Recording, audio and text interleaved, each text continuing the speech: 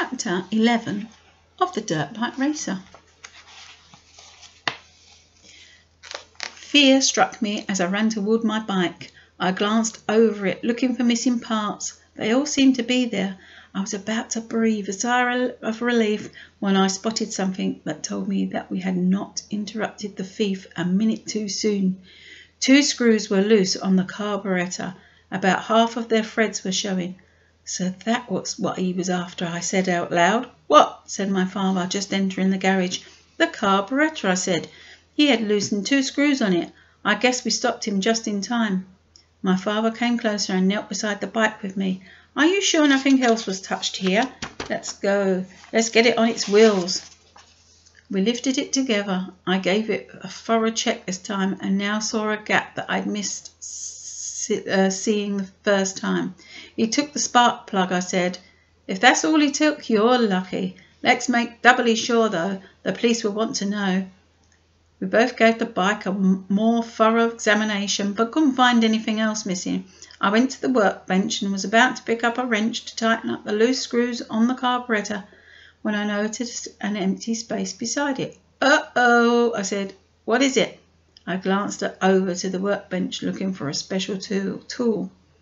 Did you let anybody borrow those locking grip pliers? I asked.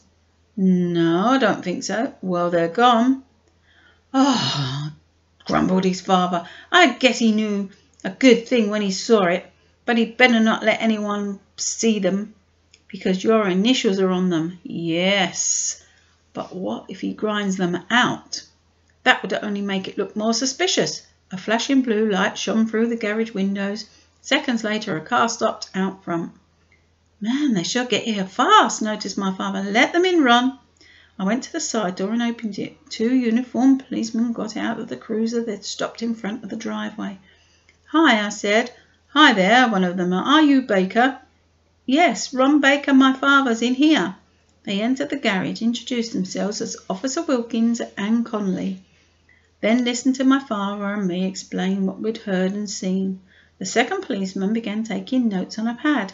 Did either of you have a good look at the person? Officer Wilkins asked. We just saw him running across the lawn and leaping over the fence into the next yard, replied my father. I had my flashlight shining on him, but it wasn't strong enough for us to really get a good look at him. Was he short? Tall? Medium, I'd say. That's the best description I can give of him. But he was agile and fast. I'd say he was in his late teens or early 20s. Did you see his face? No. How about you, Ron? I didn't either, I said. He was running away from us and didn't look back once.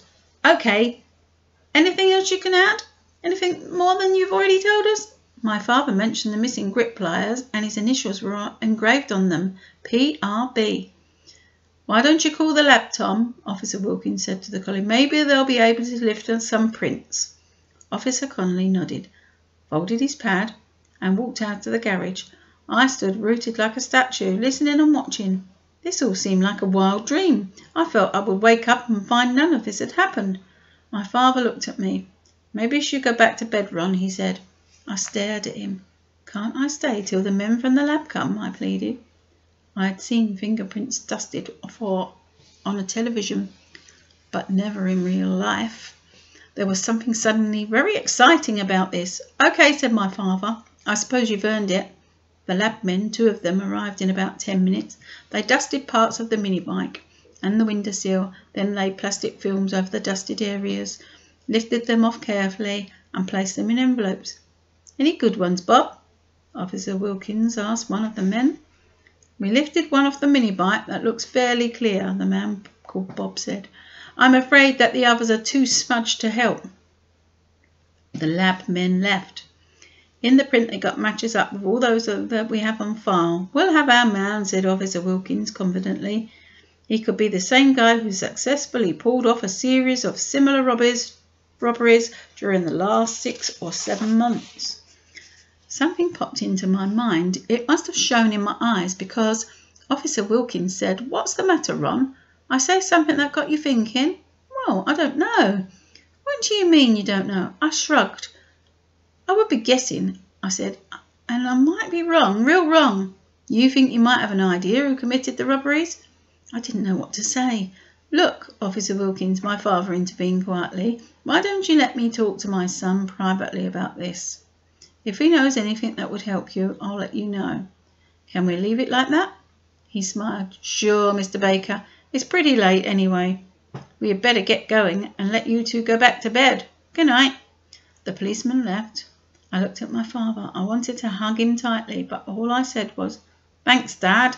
He smiled and patted me on the shoulder. "Come on, let's turn out the lights." We turned them out, locked the doors and went into the house. My mother was in the kitchen waiting for us with anxious eyes. "I began to wonder if you two were coming back in, or were you going to wait until daylight?" she said. "Who was that other crew that showed up?" My father told her. Then nervously I waited for him to ask me who I thought it was that was committing all the robberies Officer Wilkins had mentioned. But he didn't. He just looked at me, smiling faintly. He wasn't pressing me, and I was glad. I was getting pretty tired and sleepy anyway. If the thief were either Lug Manille or Skitch Bentley, the fingerprint lab man had lifted would be all the police would need. It wasn't till the next evening, after my father came home from work, that he asked me the question. "We might as well get it over with, Ron," he added. "It'll be on my mind and your mind too if we don't." I took a deep breath. "I could be wrong, Dad. It's just a guess, like I told Officer Wilkins." "Okay, who are you guessing it could be?" "Either Lug Manille or Skitch Bentley." His expression didn't change. "You're not surprised?" I asked. "No, because those guys had crossed my mind too. But, as you said, it's just a guess, and guesses don't work. Anyway, both Lug and Skitch have kept their noses clean ever since they got into trouble almost a year ago. I doubt that they would risk their reputations again and a term in jail by committing a series of small robberies." "But the robbers are all connected with mini-bikes and motorcycles, Dad," I reminded him. Somehow I wasn't altogether convinced that neither Lug nor Skitch was involved. "No matter," said my father. "Lug and Skitch are innocent until proven otherwise. And you had better remember that." "Yes, sir," I said. "Are you going to call Officer Wilkins and tell him what I said?"